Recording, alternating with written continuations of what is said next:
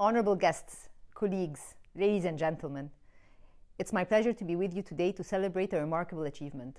Today we gather to honor a building that has not only redefined the concept of construction, but has also paved the way for a greener and more sustainable future.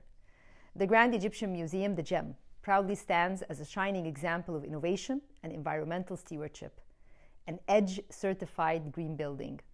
Ladies and gentlemen, distinguished guests, Egypt has a very successful ongoing program with the IFC working on enhancing green buildings in Egypt, which aims at making new buildings more efficient and has the potential to slow the growth in energy and water demand in Egypt, as well as promoting a lower carbon growth path.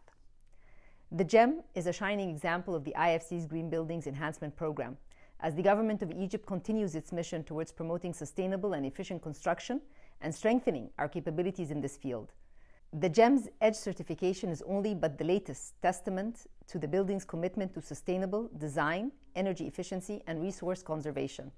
Today's celebration is also a reflection for two key fundamental things. First, it reflects how the government of Egypt is committed towards the green transition and supports the establishment of green buildings. Second, it reflects the strategic partnership between Egypt and the IFC, which has been developed significantly over the past years based on the great efforts and mega development projects that are being implemented under the leadership of His Excellency President Abdel Fattah el-Sisi in various sectors.